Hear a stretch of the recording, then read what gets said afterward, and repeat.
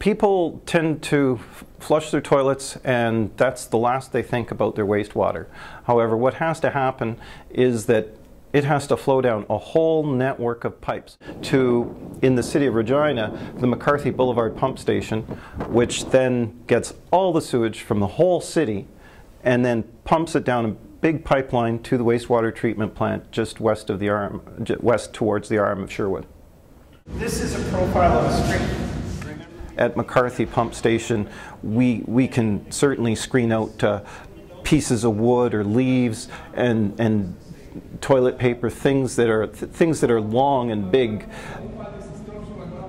McCarthy Pumping Station, which conveys the sewage, it has a fixed capacity. It can only move so much because the pumps are only so big. Now, what we actually have at this current time is McCarthy Pump Station can actually pump more out faster than the collection system can get it there.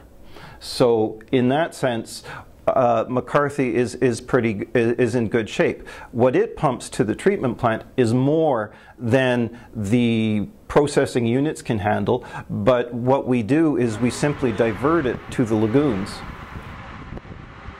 Then the lagoons, each one in turn removes more and more components.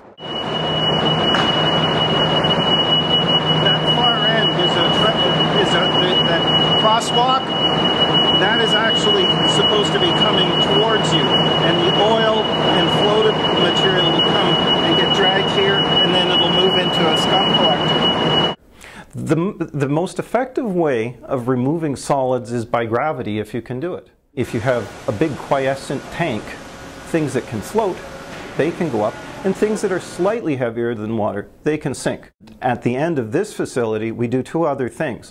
One is we add chemical to remove the phosphorus, which is a cause of algae blooms, and the other one is we have an ultraviolet disinfection unit, which helps sterilize, kill some of the bacteria, so that its quality coming out from a bacteriological point of view is as safe as a beach.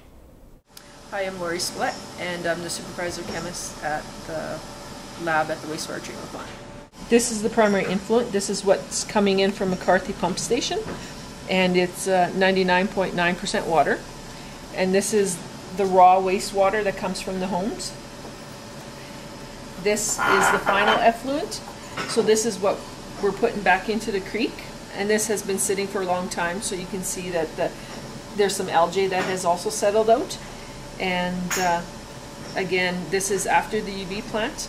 And you can actually see in there's Daphnia moving around, so that means it's a sign of healthy water.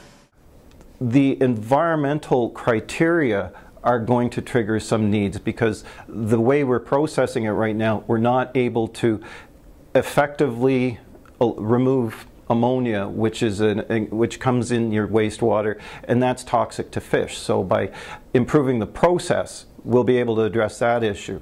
But a lot of the other things, for example, the largest consumer of oxygen is actually the carbon that's put into the waste stream, and we do a great job of that already.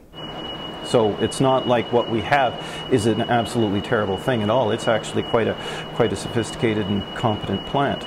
It's just that to take that extra step forward, we do need some improved processes, which, by the way, will be more energy efficient, which is another driver for changing processes, because something that is a little bit different in terms of its energy use might be better in the long run for the taxpayer.